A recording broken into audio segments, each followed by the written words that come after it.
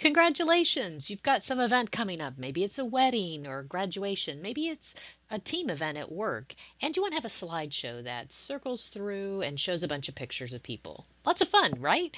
And it's easy enough. You could just go into your PowerPoint slide, insert a picture, navigate around, find the pictures, but there's actually an easier way to do it, and that's what we're talking about here today.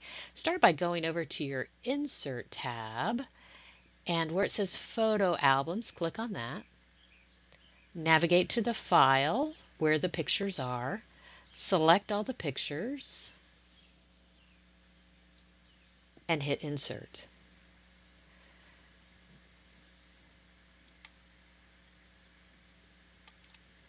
There's a lot of different features that you could use from here. You could change the order of the pictures by moving them up or down.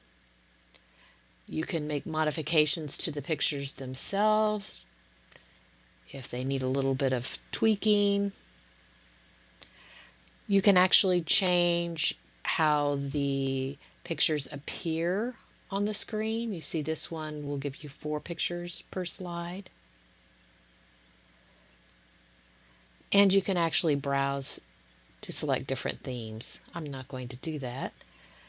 So let's say you've got your pictures added, you've moved them around and adjusted them, hit Create,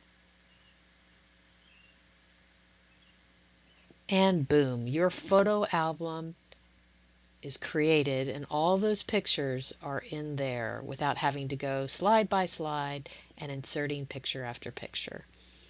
Hope you found this helpful.